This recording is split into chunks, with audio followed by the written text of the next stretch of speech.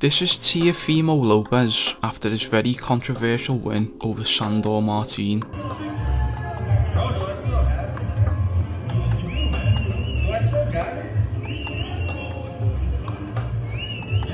Which left many onlookers to believe if Teofimo still had what it took to become boxing's best. Join me today as we go through what has happened to Teofimo Lopez. This is not the first time and certainly won't be the last time that we see such a talented boxer such as Teofimo Lopez have the entire world at his hands and seemingly fail to capitalise on their immense success. Teofimo Lopez has gone from a boxer who is considered to be the next future pound for pound great after masterful displays against Richard Commey and Vasily Lomachenko, in which he would capture all the marbles in the lightweight division, to someone who is being likened to Adrian Broner, a fighter who showed so much promise in the early stages of their career, only to rapidly fall by the wayside and not fulfill their lofty potential.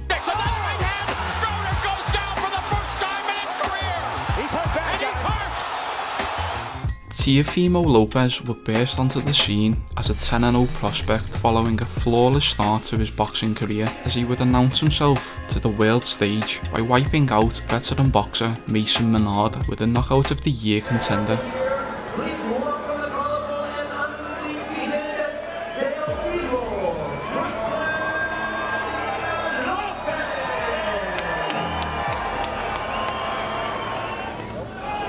Lopez lands the right hands, and he comes out wailing away with a big right hand and a good combination. Lopez. And down goes Menard. Oh my God! A knockout the first round. Yes! Right hand and a backflip by Lopez. Brooklyn, Maine. In his next fight, Lopez would begin to get his recognition from some of boxing's major organisations, as he was in the top 15 of the WBA, WBC and the WBO rankings. Lopez in his next fight go on to smoke the highly regarded boxing veteran Diego Magdaleno, which ended in another brutal knockout win for Lopez.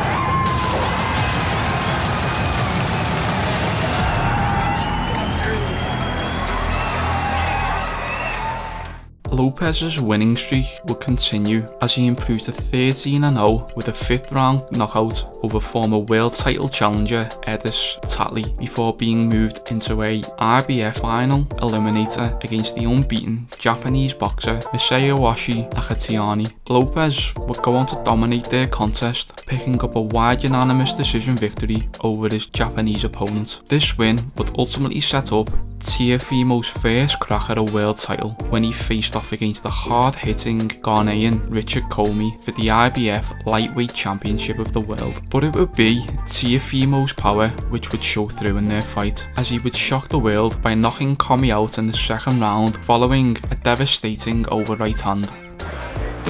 Oh, what a big shot by Lopez! And Commey is on spaghetti legs here in round 2. The champion is hurt badly. Can Lopez do it? The promoter of Teofimo Lopez, Bob Arum, knew he had a superstar on top of the world. Lopez would have his back and forth against the WBC champion Devin Haney over an undisputed fight. In the meantime, Lopez would move on to his mandatory challenger in the Australian boxer George Kambosos, who came off back-to-back victories over former world champions Lee Selby and Mickey Bay. The fight would look to be a formality, as Lopez would send Kambosos down to the canvas in the very first round, before Kambosos would adapt his style to lure Lopez into a slugfest, which resulted in Kambosos returning the favour in the 12th round round when he would drop Lopez, resulting in Lopez losing his titles via split decision. Lopez would make the jump to light welterweight, in which he has had two very underwhelming performances at 140 pounds, leaving many fans to question how he is in line for a fight against the former undisputed and unbeaten light welterweight champion Josh Taylor. As in the fight against Martin, the Spaniard would have Lopez on the canvas yet again and had Teofimo hurt on multiple occasions, with many fans and pundits believing that Martin did enough to come away with the win. So the big question is, what is needed for Teofimo to return to his best? Does he need to drop his dad and move to a new trainer to get his head right, or are we just witnessing the tale of another failed talent unfold at our eyes? The takeover, Teofimo Lopez. Very wide spread of 97-92 for Teofimo Lopez on that last score that we heard read. And you hear a very lukewarm decision